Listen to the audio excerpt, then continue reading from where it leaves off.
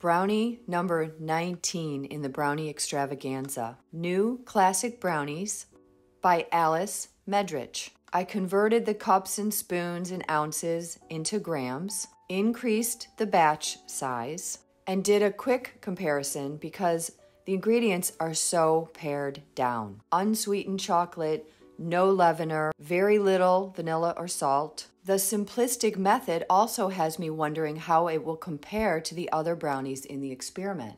This comparison chart has the green brownies being my favorite, the blue being my favorite, but they don't meet the criteria of a fudgy, crinkly crust traditional brownie. The orange were the clear losers, and the last are more European. Lighter in flavor, and the texture is cakier. Achieving a fudgy brownie is not that complex. Less air, more moisture, and a nice amount of fat creates a dense crumb, which if baked a little bit under and cooled properly will become fudgy. The shiny, crinkly crust is a little more elusive. It's a result of a high percentage of sucrose. Not brown sugar or 10x, but straight table sugar. There's a line though. Not enough and you get a nice crust. Too much and the entire brownie is ruined. Whole thing is too wet and mushy and not a good texture. The goal is to get right into that sweet spot, right in the middle of the fudgy and the shiny without going too far in one direction for either outcome because one is on top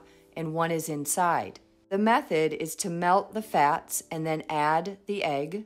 And after a nice cohesive batter is formed, you fold in the flour. Some methods have you making a ribbon with the egg. To add flavor complexity, many recipes rely on brown sugar or instant espresso, and even more recipes use cocoa powder with boiling hot water to bloom the chocolate flavor. So the entire time I'm mixing this batter, I'm thinking, how is this going to compare to my top 6? How can it possibly compete? As a practice, I do not add expensive inclusions like chocolate chips or nuts during the testing phase of a recipe experiment. So the flavor has to stand on its own, as does the texture. And for the record, I love Medrich. Her work is professional, it's well-researched and tested. I can feel the stretchy batter is going to have a shiny crust. I know it. I also like the increased batch size. I think it fits in the pan better. The directions called for an ice bath immediately out of the oven. I took this step out to keep things consistent with the other brownies. And while this brownie was very good, it needed just a little more flavor and just a little fudgier texture. Just a little. It did, however, have a beautiful crust. But this is not a brownie I wake up thinking about. And an ice bath is the opposite of simplicity. I also don't think a brownie should need to be refrigerated to meet the criteria.